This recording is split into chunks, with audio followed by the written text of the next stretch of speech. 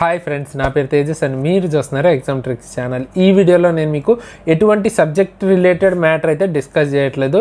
So mainly ఏంటంటే మీతో ఒక చిన్న కాన్వర్జేషన్ చేయాలని, అంటే అది కూడా ఏంటంటే డాక్యుమెంట్ వెరిఫికేషన్కి సంబంధించిన ఏఎల్పి రిజల్ట్ రాగానే డాక్యుమెంట్ వెరిఫికేషన్ మెరిట్ లిస్టులో రోల్ నెంబర్స్ లేని వాళ్ళు చాలామంది అయితే చాలా బాధపడుతున్నారు. అండ్ కామెంట్స్లో కూడా చూశాను, చాలామంది 2 years వర్క్ చేశాను, సో అయినా కూడా ఇలాగా ఈవెన్ CBT 3 క్వాలిఫై అయ్యాక కూడా జాబ్ రాలేదు. సో చాలా ఇలాంటి నెగిటివ్, అంటే చాలామంది చాలా బాధపడుతున్నారు ఆబ్వియస్లీ. సో దాని గురించే మనం ఎక్కువ డిస్కస్ చేయబోతున్నాం.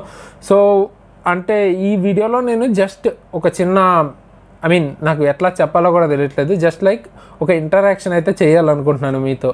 సో దీనికి సంబంధించి మనం మాట్లాడుకుంటే, అండ్ మిగతా వాళ్ళు ఎవరైనా ఒకవేళ ఈ వీడియో యూజ్ అవ్వదు అనుకున్నప్పుడు మీరు స్కిప్ చేసేయండి ఇప్పుడే.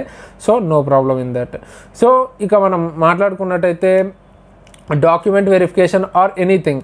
అండ్ ఫస్ట్ ఆఫ్ ఆల్ ఈ వీడియో ఎటువంటి మోటివేషనల్ వీడియో కాదు. And because I don't believe in any motivational videos are motivational videos చూసి కానీ ఆర్ ఎవరైనా చెప్తే ఏదన్నా చూస్తే మీకు వచ్చే మోటివేషన్ నాకు తెలిసి మీకు ఉండేది జస్ట్ ఒక 2 days మ్యాక్స్ 1 week ఉంటుంది అంతే.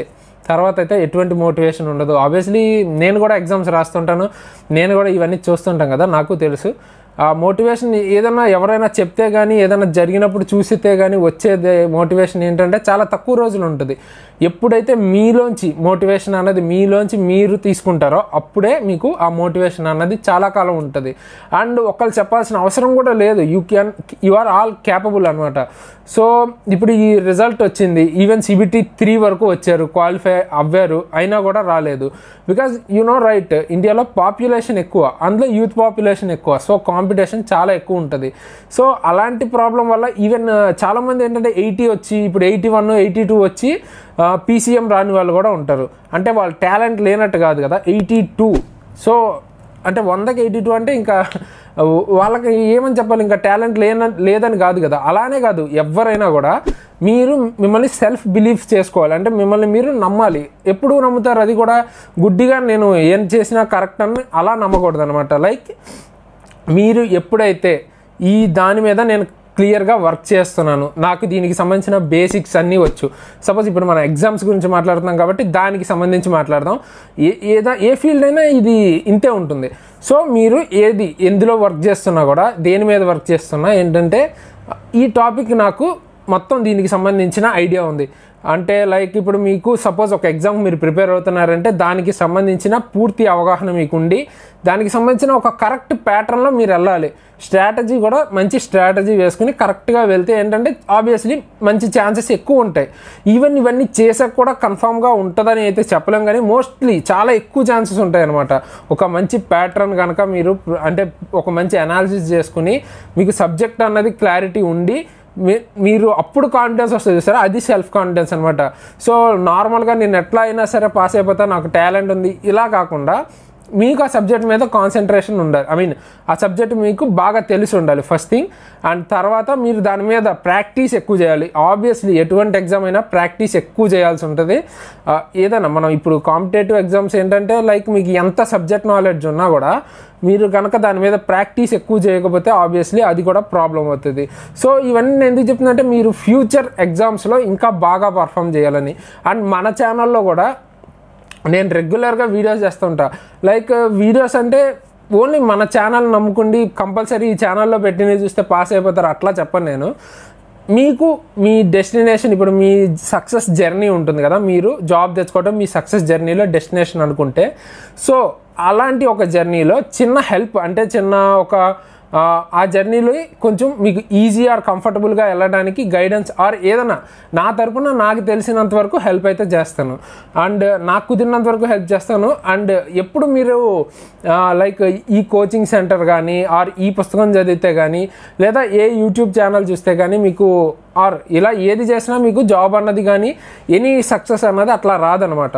మీరు మీ దాని మీద కష్టపడుతున్నప్పుడు వీటిని కూడా చూసుకుని, అంటే వీటిని కూడా యూజ్ చేసుకోవాలి ప్రాపర్గా, అప్పుడు మీకు హెల్ప్ అవుతుంది తప్ప వీటి వల్ల మాత్రం ఏ కోచింగ్ సెంటర్ ఇప్పుడు చాలా ఇంటర్నెట్ కానీ ఇవి చూస్తూ ఉంటాం మనం, ఒకటి ఇట్లా వేసుకుంటుంటారు.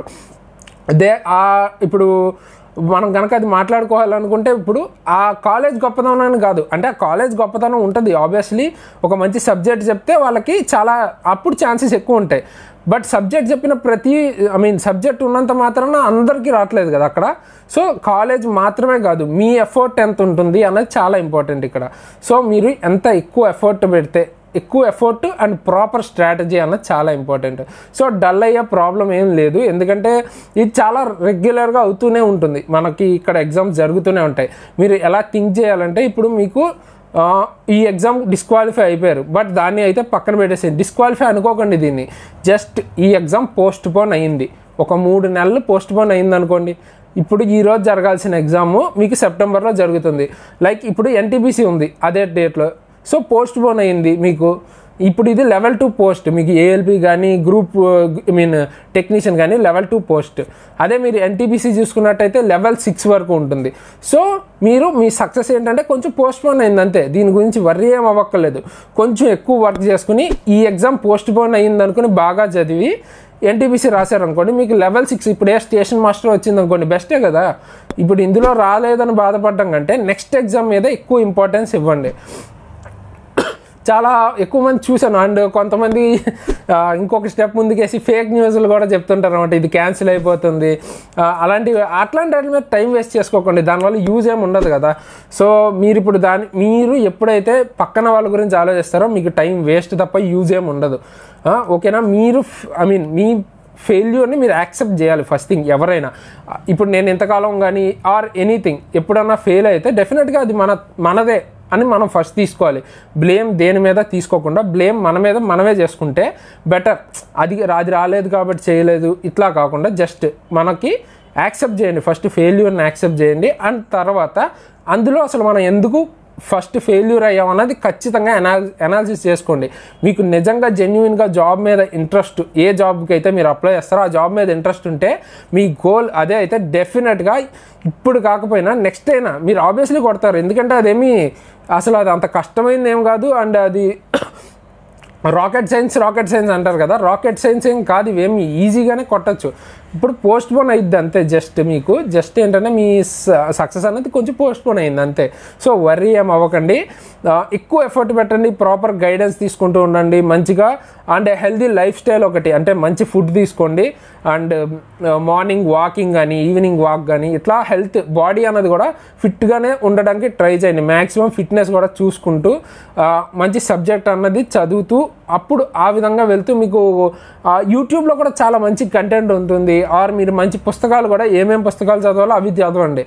మార్కెట్లో వచ్చిన ప్రతి పుస్తకం చదివేకండి. ఒక పుస్తకాలు ఏంటంటే లైక్ దానికి కొన్ని కరెక్ట్ సోర్సెస్ ఉంటాయి, లైక్ ఎన్సీఆర్టీ బుక్స్ కానీ ఇలాంటి బుక్స్.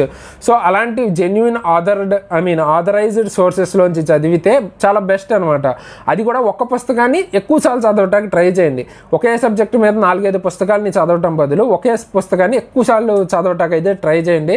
అంటే ఆ పుస్తకాన్ని మాస్టర్ చేయడానికి ట్రై చేయండి. ఒకవేళ అందులోంచి వస్తే మాత్రం మిస్ చేయొద్దు. సో ఇలా అనమాట. అండ్ మీ స్ట్రెంగ్త్స్ ఏంటి, మీ వీక్నెసెస్ ఏంటి అన్నది మీరు అనలైజ్ చేసుకుంటే మీకు చాలా హెల్ప్ అవుతుంది. లైక్ కొంతమంది మ్యాథ్స్ చాలా బాగా చేయగలుగుతారు, అలాంటప్పుడు మీరు దాన్ని యూజ్ చేసుకోండి. 50కి 50 కొట్టేయండి. ఆ మ్యాథ్స్లో మీరు కొంచెం వీక్గా ఉంటారు కదా, అక్కడ ఎక్కువ స్ట్రెస్ ఇప్పుడు మీ స్ట్రెంగ్త్ మీద కంటే స్ట్రెంగ్త్ని మెయింటైన్ చేస్తూ నార్మల్గా అప్పుడప్పుడు మార్క్స్ రాసినా సరిపోతుంది. మీరు బేసిక్స్ ప్రిపేర్ అయిన తర్వాత మీ వీక్నెస్ మీద ఫోకస్ చేసి దాన్ని ఇంప్రూవ్ చేసుకోండి. సో దట్ మీకు చాలా మంచి స్కోప్ ఉంటుంది అన్నమాట. సో ఇంకా ఇలాంటి ఏదైనా ఇన్ఫర్మేషన్స్ మీరు కామెంట్స్లో అడిగితే డెఫినెట్గా నాకు తెలిసినంత వరకు నేను షేర్ చేస్తాను.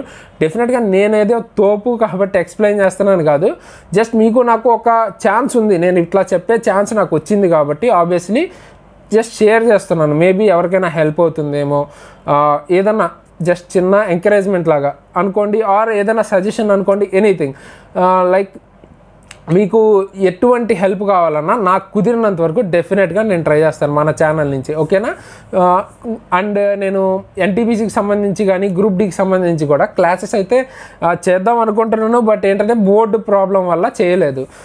తెలుసు కదా మనకి ఇన్ఫ్రాస్ట్రక్చర్ కొన్ని ప్రాబ్లమ్స్ ఉంటాయి ఆబ్వియస్లీ, వాటికి సంబంధించినందువల్లే నేను ఇప్పటిదాకా చేయలేదు. డెఫినెట్గా ఈ ఎన్టీపీసీ అనే కాదు, మీరు ఏ జాబ్కైనా కూడా మూవ్ ఆన్ అవ్వటం స్టార్ట్ చేసేయండి. ఇప్పుడు ఇంకా దీని గురించి పక్కన పెట్టేసి ఏదైనా అయిపోతే ఎగ్జామ్ ఎగ్జామ్ రాసే ముందే దాని గురించి ఎక్కువ ఉండాలి. సో ఎగ్జామ్ రాసే ముందు అది ఎలా అనేది ఎట్లా చేయాలన్నది అప్పుడు ఉండాలి. ఒక్కసారి మీరు ఎగ్జామ్ రాసిన తర్వాత రిజల్ట్స్ కూడా పట్టించుకోకండి. రిజల్ట్స్ గురించి కూడా అంత ఎక్కువ టెన్షన్ అయితే తీసుకోకండి. నెక్స్ట్ ఎగ్జామ్ ఏది ఉందో, మీ నెక్స్ట్ గోల్ ఏదైతే ఉందో దాని మీద ఫోకస్ చేసేయండి. సో అలాగా అండ్ ప్రాపర్గా మీరు కనుక ప్లాన్ చేసుకుంటే ఎటువంటి జాబ్ అయినా ఈజీగా తీసుకోవచ్చు. లైక్ మీకు చాలా జాబ్స్ అయితే పడుతున్నాయి. ఇప్పుడు ఎన్టీపీసీ ఉంది, తర్వాత CGL 2019 కూడా ఉంది, బ్యాంక్ ఎగ్జామ్స్ SBI PO కానీ, LIC కానీ, సో IBPS కానీ రెగ్యులర్గా పడుతున్నాయి. ఈ ఇయర్ కానీ చాలా ఉన్నాయి. ఇప్పుడు మనకి నెక్స్ట్ మీకు ఆప్షన్స్ చూసుకున్నట్టయితే సో మీరేమనుకుంటారంటే ఈ ALP ఎగ్జామ్ 3 months పోస్ట్పోన్ అయింది అనుకుని నెక్స్ట్ ఎగ్జామ్ రాయండి, కొంచెం ప్రిపేర్ అయ్యి. ఆబ్వియస్లీ అంతకంటే మంచి జాబ్ ఈజీగా తీసుకుంటారు. సో ఐ థింక్ నేను చెప్పింది మీకు ఎట్లా కన్వే అవుతుంది, పాజిటివ్గానా నెగిటివ్గానా తెలియదు, కానీ హోప్ఫుల్లీ మీకు ఏదైనా హెల్ప్ అయితే డెఫినెట్గా I feel happy. And pass అయిన వాళ్ళు ఎవరైనా ఉంటే డెఫినెట్గా కంగ్రాట్స్. అండ్ మీరు ఈ కంగ్రాట్స్ ఫెయిల్ అయిన వాళ్ళకి కూడా చెప్తున్నాను, ఎందుకంటే మీరు కూడా పాస్ అయిపోతున్నారు కాబట్టి ఒక 3 monthsలో మ్యాక్స్ మీకు కూడా జాబ్స్ వస్తాయి. అండ్ ఆబ్వియస్లీ ఏంటంటే మీరు పేషెన్స్గా ఉండి నెక్స్ట్ ఎగ్జామ్స్కి ఆబ్వియస్లీ ట్రై చేస్తుంటే, ఎందుకంటే ఇక్కడ ఏమవుతుందంటే ఒకటి పోయిన వెంటనే చాలామంది డ్రాప్ అయిపోతారు. సో ఇలా డ్రాప్ అయిపోకుండా మీరు కనుక ఎఫర్ట్ పెడితే కొంచెం ఎఫర్ట్ ఒక్క స్టెప్ మీరు ముందుకు వేయగలిగితే డెఫినెట్గా అంతకంటే మంచి జాబ్ జస్ట్ ఇంకొక 3-4 monthsలో కొడతారు, అంతే, ఏం ప్రాబ్లం లేదు. సో హోప్ఫుల్లీ మీకు నేను చెప్పాలనుకున్నది మీకు అర్థమైందని అనుకుంటున్నాను. సో ఈ వీడియో మీకు నచ్చుతుంది, మేబీ నచ్చితే లైక్ చేయండి. సో లైక్ చేయకపోయినా పెద్ద మ్యాటర్ కాదండి, ఇది అందుకోసం చేసిన వీడియో కాదు, లైక్స్ కానీ షేర్స్ కానీ. సో ఆబ్వియస్లీ మీకు అండ్ మన టెలిగ్రామ్ గ్రూప్లో అయితే జాయిన్ అవ్వండి, ఎందుకంటే అక్కడ PDFs కానీ ఏదైనా మీరు ఎవరినైనా డౌట్స్, మీ ఫ్రెండ్స్ సేమ్ జాబ్ ప్రిపేర్ అయ్యేవాళ్ళు అక్కడ ఉంటారు కాబట్టి మీకు ఏమైనా డౌట్స్ ఉంటే క్విక్గా ఆన్సర్ అయితే తీసుకోవచ్చు. సో జాయిన్ అవ్వండి, లింక్ కింద డిస్క్రిప్షన్లో ఉంటుంది. సో ఇంకా మీకు ఏదైనా హెల్ప్ కావాలంటే, అంటే ఎగ్జామ్కి సంబంధించి ఎటువంటి హెల్ప్ చేయడానికైనా నాకు కుదిరినంత వరకు డెఫినెట్గా ఈ ఎగ్జామ్ ట్రిక్స్ ఛానల్ అయితే ఉంటుంది. అండ్ ఈవెన్ నాకు ఇప్పుడు జాబ్ వచ్చినా కూడా నేను డెఫినెట్గా ఇది కంటిన్యూ చేస్తాను యూట్యూబ్ అన్నది, సో దట్ నాకు ఎంత కుదిరితే అంత మ్యాక్సిమం హెల్ప్ చేయడానికి పాజిటివ్గా ట్రై చేద్దాం. పాజిటివ్గా ఉంటుందో తప్పేం లేదు కదా, ఎంతమందికి హెల్ప్ అయితే అంత మంచిది. సో అంటే జస్ట్ మీ జర్నీలో మీ సక్సెస్ జర్నీలో నేను ఒక చిన్న పార్ట్ అవ్వాలన్నదే నా మెయిన్ గోల్ అనమాట. అండ్ అది మీరు తర్వాత చెప్పకపోయినా పర్లేదు, కానీ మీకు హెల్ప్ అయితే చాలు, అదొకటే. అండ్ చాలామంది ఏంటంటే నేను పాస్ అయిపోయాను కాబట్టి ఇప్పుడు ఇట్లా చెప్తున్నాను అని అనుకోవచ్చు. ఈవెన్ నేను ఎట్లా ఫెయిల్ అయినా కూడా డెఫినెట్గా నేనైతే అంత దాని మీద స్ట్రెస్ తీసుకోను. ఆబ్వియస్లీ ఇది ఇంకా పక్కన పెట్టేయటమే, ఎందుకంటే ఇది మనకి పాపులేషన్ ప్రాబ్లం అంతే, పెద్ద వేరే మ్యాటర్ ఏం లేదు. మీరు టాలెంటెడే డెఫినెట్గా, ఓకేనా? సో ఇంకా ఈ వీడియో ఇక్కడితో ఎండ్ చేస్తున్నాను. సో ఇలాంటి మంచి వీడియోస్తో మీ ముందుకు మళ్ళీ వస్తాను. అంతవరకు సైనింగ్ ఆఫ్ తేజస్.